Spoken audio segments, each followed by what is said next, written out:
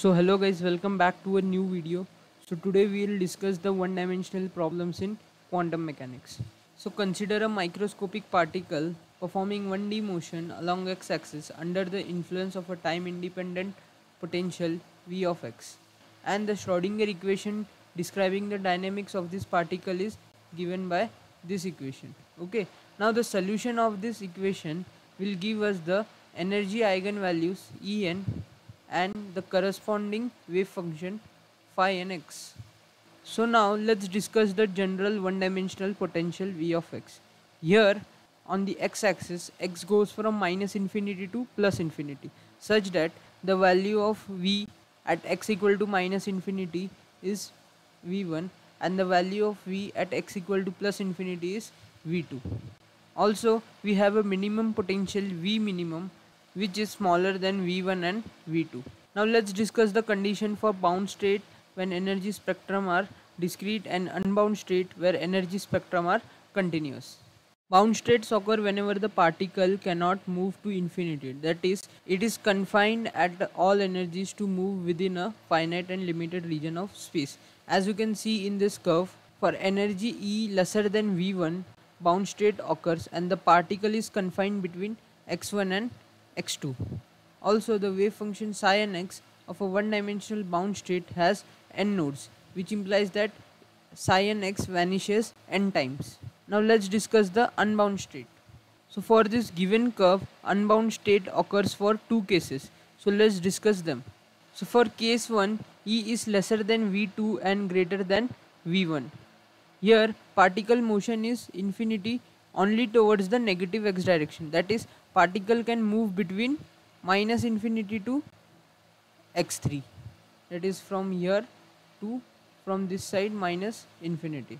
So for case 2, our energy E is greater than V2. Here the particle motion is infinite for negative and positive x direction. So in both the cases of the unbound state, the energy spectrum, as you can see, is continuous. So for bound state we saw that the energy spectrums were discrete and for unbound states the energy spectrum were continuous. Now let's see what are mixed energy spectrum. For example, finite square wave potential and Coulomb or molecular potentials. So we can say that potential that confines the particle for only some energies give rise to mixed spectra, and the motion of the particle for such potential is confined for some energy values only. As we saw here that solving this Schrödinger equation will give us the energy eigenvalue and the corresponding wave function psi n x. We can apply this Schrödinger equation to various one-dimensional potentials. Some of them are the free particle,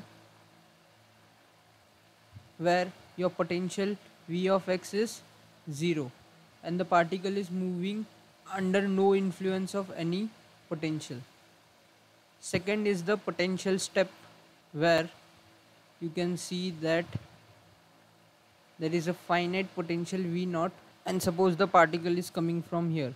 So if the energy of the particle is greater than V0, it will pass through the potential step, or if the energy is lesser than V0, still the particle has a finite probability of passing the potential step. Third one is the finite and infinite potential well.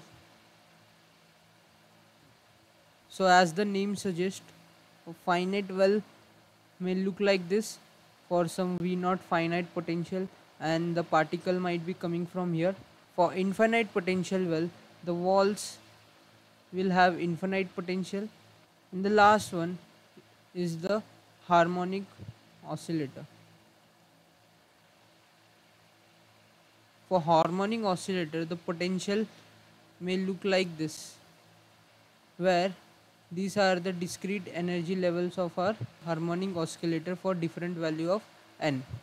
So thank you guys for watching this video, and please like, share and subscribe.